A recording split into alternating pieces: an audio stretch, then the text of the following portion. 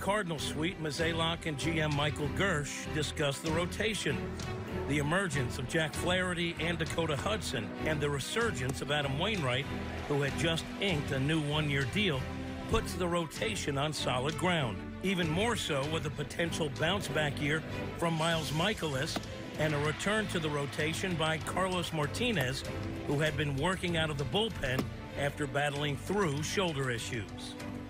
Well, as we talk about starting pitching, we have some unknowns, we have some question marks, and that's why going into 2020 with adding some additional depth that we know we could stretch out might make sense for us.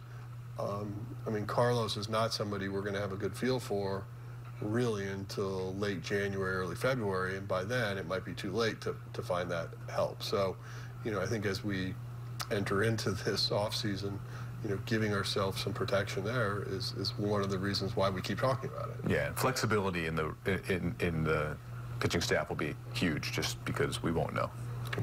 I do think our bullpen has the potential to be very strong next year when you think about what Gallegos did and Gant taking a step forward. Hopefully we get Hicks back midsummer, late summer. The one place I feel like we're a bit noisy is sort of the starter versus reliever thing, because, you know, there's obviously a set of relievers out there that have some interest to us just based on their projections and, you know, sort of the price points. But if we go down that path, you almost close the door on the other. Right.